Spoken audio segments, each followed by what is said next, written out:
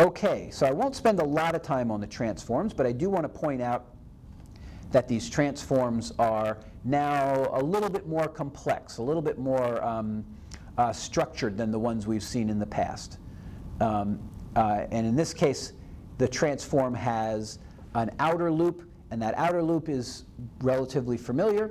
But embedded inside that outer loop are two inner loops. You can see that there's an XSL if there's a C term ref ID, and another one if there's a C also term ref ID. And those inner loops run only when there exists either a C term ref ID or a C also term ref ID. So the fact that there's an if there, that should ring some bells in your head. Anytime I have an if statement that means something about my schema, it means that those elements are optional. They don't always have to be there, because if they always had to be there, I wouldn't need the if, right? I wouldn't have to test that they're there if I know that they're already going to be there.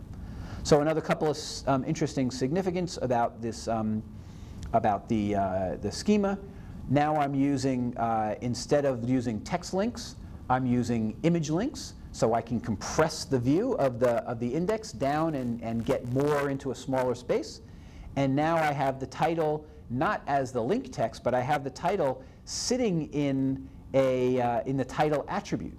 Another thing to point out here, and it's only if you're in the more technical do you even have to know that this exists. I'm using in this XPath the word ancestor : That's something called an axis inside of XPaths. Not something we've talked about, not something that I'll really cover. But if you're interested in going further with XPath, you can look up the word axis. You can axis, A-X-I-S. You can Google that, and you'll see that this ancestor access takes us to any ancestor node of the current node, and any ancestor node that's called section that has a title that's also an ancestor of the current node. Okay, so that's a little piece of interest here. We have our graphic links instead of our text links. If we open up some of those ifs, you'll see that they both work pretty much the same way. In fact, if I wanted to, I could compress these two into one. I don't want to right now because I want to have things very explicit for you. But if I was doing this for real, I probably would have created one block of code that does both of these, that does both of the if blocks, because they're so similar that it's really much better to implement them as a single block of code than two blocks of code.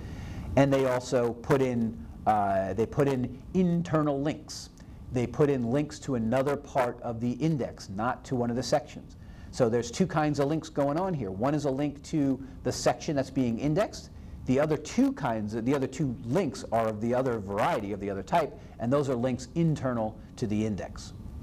Okay, so now looking at the way the output is structured, you can see that we have an index that's similar to the look and feel of a book index. Each one of the little arrows is a mouse over. When you put your mouse over any of those arrows, you see the section that that index element, that index term is indexing. But if you click the link, you go to the place in that section where the index is actually linked to.